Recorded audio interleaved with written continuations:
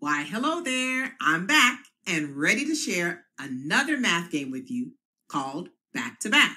And to those of you new to my channel, I'm Mrs. O, here to support my parents, students, and teachers with all things math related, EdTech tips, and educational resources. Back to Back is a great game for when you have 5 to 10 minutes to spare transitioning from subject to subject, or it can serve as a bell ringer activity at the beginning or end of the school day.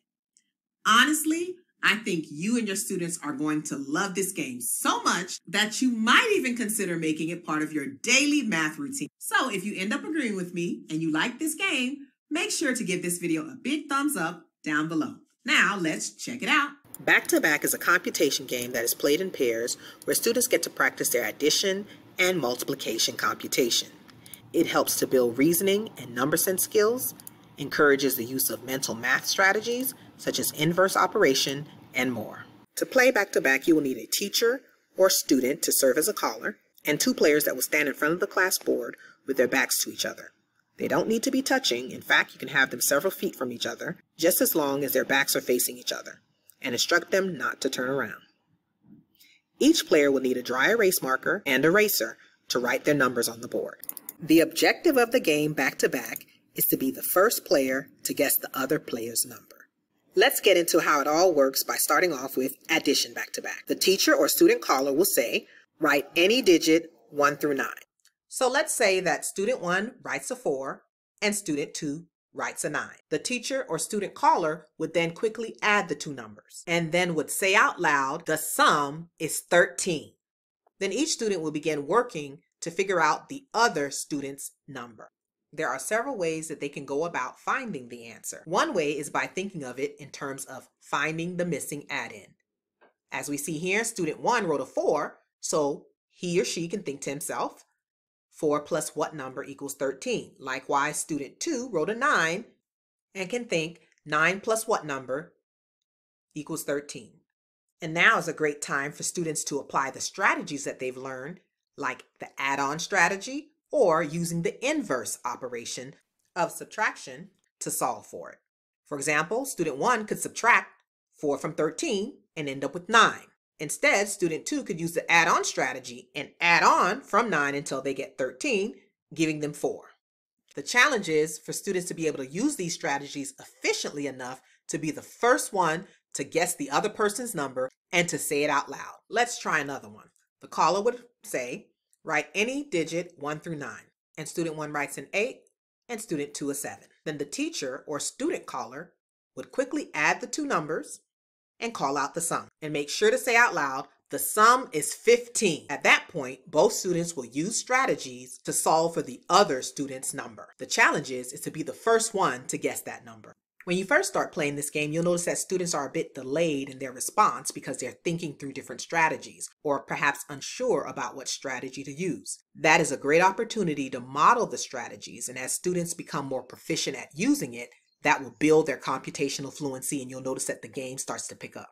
In this next example, we're going to be using the multiplication version of the back-to-back game. Like before, the caller would say, write any digit 1 through 9.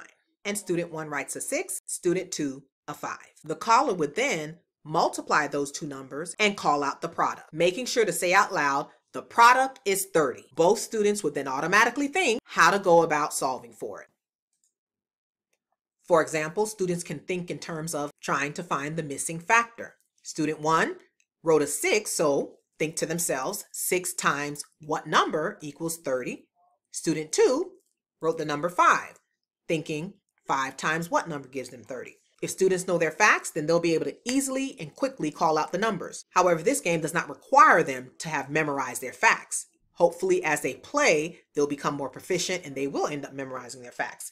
In the meantime, they can use other strategies like skip counting. And just as a side note, I have a collection of skip counting songs that covers facts 3 through 9, so make sure to check that out in the link above. Or students can also use the inverse operation of division. So let's say student 1 decides to skip count. 6, 12, 18, 24, 30. Stopping at 30, they will notice that they added 6 5 times, therefore call out the missing number of 5. And if student 1 were to guess the other student's number first, then he or she would win that round. And the teacher can continue with the game by calling up another student to compete with student 1 and continue in like manner until they win 3 rounds in a row. In this next example, you can step it up a notch by changing the range of numbers that a student can write. So if you know that students need a little bit more practice with their 3 through 12 facts, then you can adjust it so that they do so. And instead of saying students write digits 1 through 9, you can change it and say write any number 3 through 12. As you can see here, the benefits of playing back-to-back are many. But here are a few pointers to keep in mind. When you first introduce the game, make sure to model the thinking process. And this may need to be done several times before students become comfortable with it. Also, make sure that students have repeated opportunities to play the game. And you'll notice that their computational fluency begins to improve. You also want to ensure that you rotate players. So after a student wins 3 rounds in a row, then you'd want to change that student out and bring up 2 new players. Last but not least, consider giving a small treat to the winner. That will definitely increase students' interest in learning to play the game well, and in turn, learn their facts. Well, that's a wrap, and I hope you enjoyed this game as much as I do, and I'm sure your students will too. Thank you for watching, and to continue to support my channel, feel free to like, comment, and subscribe. And until next time, take care.